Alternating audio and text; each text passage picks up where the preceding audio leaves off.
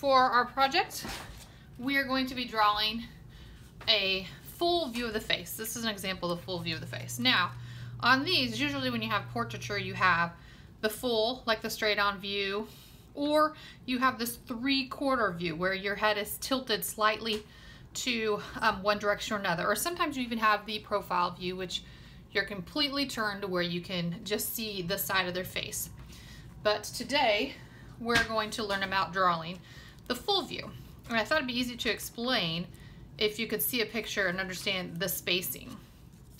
So when you begin, you're going to want to do an oval. And I'm going to kind of just do this kind of free flowing so that I can really get the shape of the oval that I want. So, and it's usually just, let's see, I'd say about that's the oval.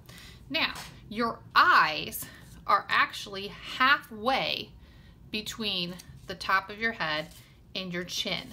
So halfway is right there. And see how that's about where her eyes are? Then halfway between the eyes and the chin, you're gonna have the nose.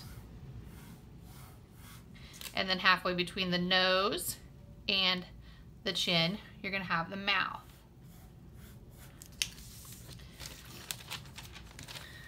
Now, once we have those, and you can kind of see where I got those from, if you want to look again, see how you've got eyes, nose, mouth. This is roughly the shape. Now you'll adjust it and fix it as you go. But then we start drawing in our information. Now the easiest way to do this is to have,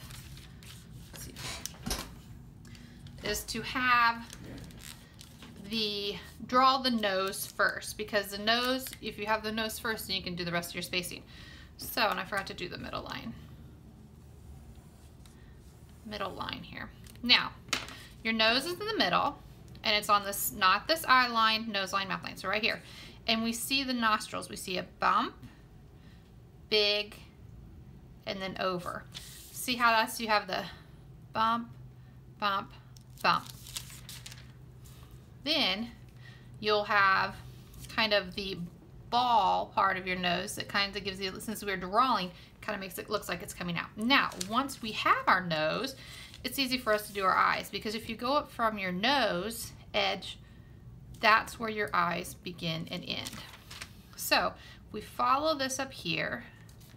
I know that this is where her eyes will start. Now, what you can do is you can decide on how wide you want one. Like if I want this one to be that wide, then measure it and just mark the other one. So you have them both the same distance apart. We can adjust the shape of the face once we're done. That's why I just kind of did it in a different color. But your eyes, you're gonna have a frowny face, and you want it to be about the same height for both of them. Then you're going to do a tear duct. Tear duct always faces your nose. And then you're going to do the bottom. And you kind of want to make sure that this distance is the same as this distance. Sometimes you got to go back and kind of adjust them as you go. Now, and people's eyes are all different. Hers kind of go up and over. Hers kind of slat an angle like this. We have ours going straight. But your next thing you're going to do is you're going to do the pupil, and that's this colored part. And you see, it starts here and runs into the lid, but you have this line right here, your eyelid line. So when you draw it, you're gonna draw your circle, and then that's where the rest of your circle would be. That'll give us where we need to do that eyelid line, because we have the eyelid line that kind of follows on top. See how you see this little line right here? That's where her eyelid is.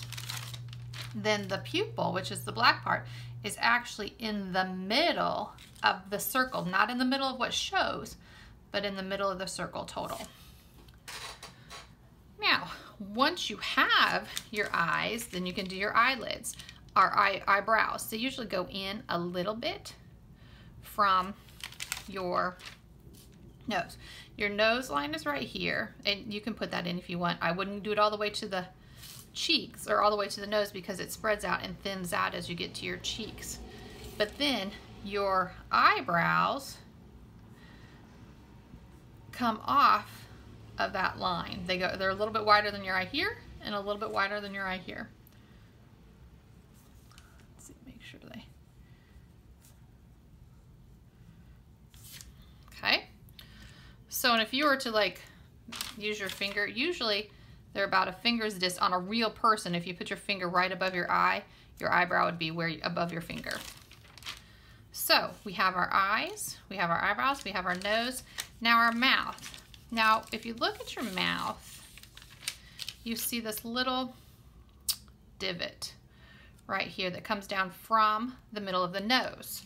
So what you're gonna do is your lips actually rest. Her lips are kind of bigger, but they rest on that line. They're not, the middle is not that line. But, so your lips rest on this line. You have these little lines here that go down from your nose. And then in the middle of that, you have a little bit of a V. Now, some people have wider V's than others, but most of us have something. Then if you go down from the middle of your eye and follow that down, that's where your mouth ends. So use this as a reference again. It's gonna be midway here. So then you can connect those lines over. Then your middle line, and I did try it, you can tell that this is a little bit higher than where it should be. Your middle line goes here. Yeah, that little bump again. She didn't really have one. Most people do. Connect it over. And then you're going to draw your bottom lip. Okay, so that's your lips. Remember this, if you follow this line down, that's where that one goes. If you follow this line up, that's where your nose goes. So your face is very proportioned. Now your ears, and you can kind of see her ear here, but she's looking down a little bit, so we're not going to use her.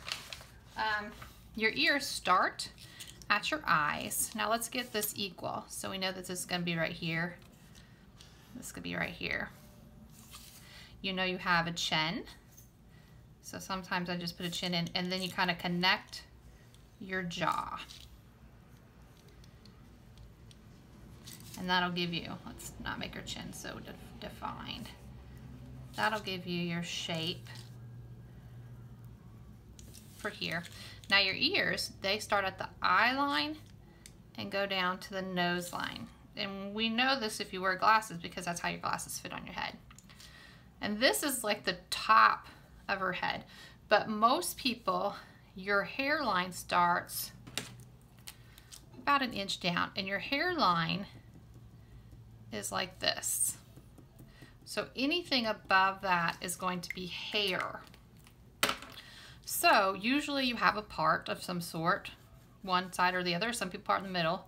You have your part, and then your hair comes down and over. And then your whole head is going to be this part up here. Now your neck, and I'll go over how to draw shorter hair in a second. This would be if you just kind of had like long hair. Your neck kind of follows where your lip line is. Goes down, and then you would see the hair behind here, however their hair is doing that. Now, if you had short hair, here's your eye line, here's your hairline. You would just have short hair, maybe some sideburns, and then you may have a part, but you're just going to have kind of short hair that kind of goes over, and then you may see a little bit that hangs a little bit behind your head, but you usually don't see it before your neck. Does that make sense? You may have some short, you know, however the length you want to have it. So this is how to draw, and it should be pretty close. Most people have a different shapes than others, but this is pretty average. But you'll draw your circle first, or oval. Then you'll draw your eye line, nose line, mouth line.